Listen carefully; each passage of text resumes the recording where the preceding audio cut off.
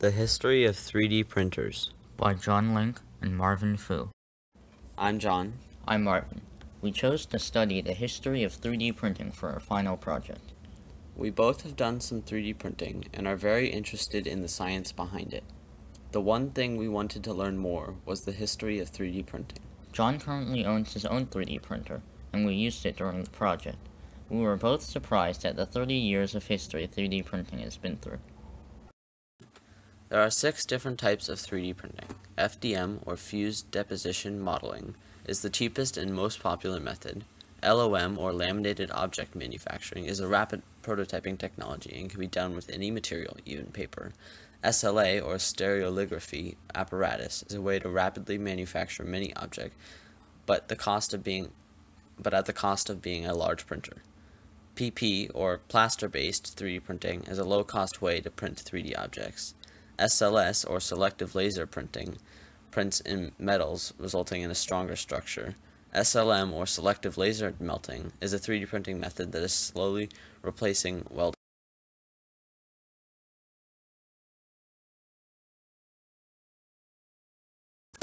"1980 was the year rapid prototyping was created by Dr. Kodama, a Japanese inventor. Rapid prototyping is a way to rapidly create multiple 3D objects.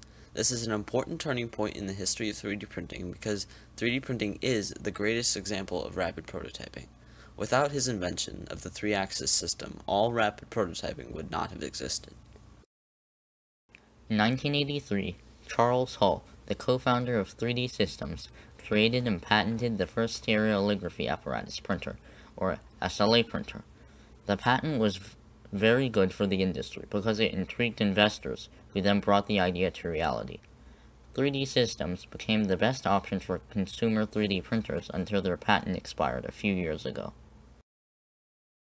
The first commercial 3D printer was created in 1988. It let businesses use 3D printing to create parts and products quickly, but these printers were not very commercially viable as they were extremely expensive and large. Using 3D printing for businesses allowed them to bring costs down and make more items in less amount of time. The first selective laser sintering printer, or SLS printer, was created and patented in 1989 by Dr. Charles Descartes. SLS printers worked by using a laser to harden little pieces of plastic.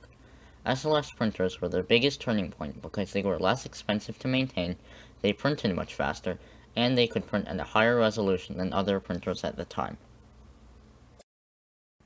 The first organs were printed using a 3D printer in 1999 by Thomas Boland. This is a promising way to obtain more organs for organ transplants. By printing organs, people could receive new organs right away instead of being put on a wait list with thousands of other patients.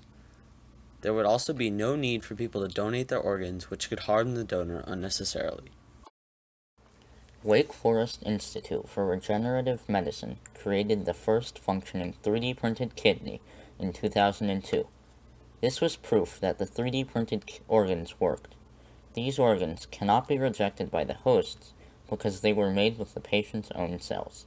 This transplant caused medical research to boom, and people started to believe that 3D printing was the future of human regeneration. Dr. Adrian Bowyer wanted to create a 3D printer that could be used to create other 3D printers. In 2005, he started RepRap, an open-source organization that built printers using multiple 3D printed parts. People could also create more 3D printers from 3D printers they already had, which caused the price of 3D printers to go down dramatically. This also brought more people into the community of makers. In 2006, the SLS printer became viable enough to use at home. The SLS printers used to be large and hard to move, but with better technology, the SLS printer could be made small enough for home use. Now, people could use an SLS printer without having to travel to the nearest lab. This increased the amount of people interested in 3D printing, so now, not only could amateurs print with these printers, but small businesses could also create metal products using the printer, without spending a large amount of money. Darwin, a self-replicating 3D printer, caught the attention of the world when he fully rebuilt another version of himself in 2008. He was the first of his kind and changed the entire industry by making prices go down for all 3D printers. Also in 2008, 3D printing was used to create a prosthetic limb for a disabled person. Before, prosthetics had to be custom made for the person wearing them, making them very expensive. 3D printing made it cheap and available for everyone to have a prosthetic, no matter their economic situation. In 2009, the do-it-yourself 3D printing kits made 3D printers affordable. This brought 3D printing into the houses of even more people. Not only could they be used for a business, they were also used as a learning opportunity by many teens interested in technology.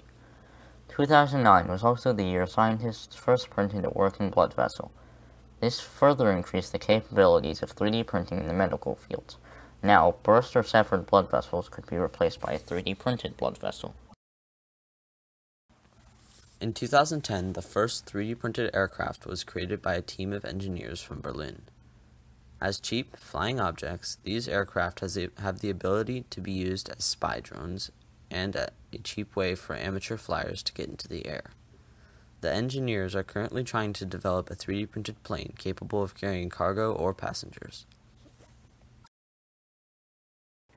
In 2011, the first 3D printed car was created by a small car company that wanted to make a car that would not be built on an assembly line, but would also be able to be mass-produced.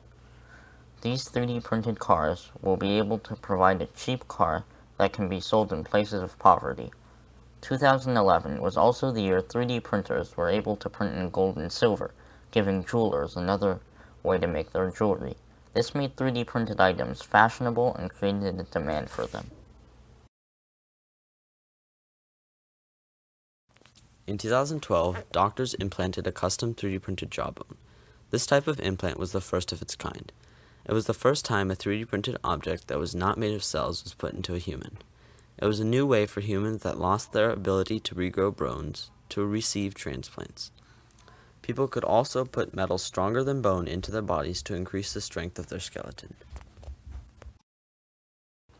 In 2014, NASA and other companies developed a 3D printer that was capable of creating foods, such as pizza.